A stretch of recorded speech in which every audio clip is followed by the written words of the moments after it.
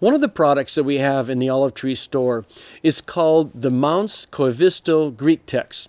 And since I'm Bill Mounce, I thought I would take this opportunity to explain to you what this product is. Well, there's actually three parts to this product. First of all, we started with the Nestle Aland 27th edition Greek text. This is the most recent version of the Greek text that we have. It's the basis of all modern translations except for the New King James.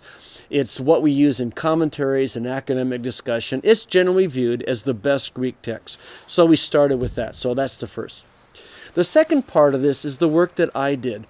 I went through using a series of computer programs and manual work and trying to explain every single Greek word. This involves parsing the Greek words. Is this a nominative or an accusative? Is it a present or an aorist? And it also involved linking each of the Greek words to their lexical form. So what that means is that when you pull up this Greek text and you can tap on a Greek word, because of that linkages, it can take you to a dictionary about that word. All right. So I did the initial work on this. The third part of this triumvirate is Rex Koivisto. Rex is a friend of mine, teaches at Multnomah in Portland. And Rex did two things that are really important. First of all, he went through my work and he found some mistakes and he corrected them, and I'm very thankful for that.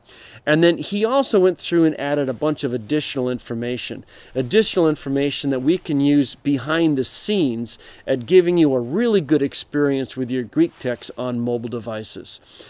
So those are the three parts of the text. The Nestle Aland 27th edition, the main Greek text you should be using, and then my work at explaining the words, and then Rex helping me and improving on what I have done. So what you end up with is this really cool product. And this is what I carry with me all the time. And I can pull up a Greek text at any point. I can look at it. If I get stuck on a word, I can tap it. It'll parse it for me, or it'll take me to a dictionary where I could get a fuller definition of it.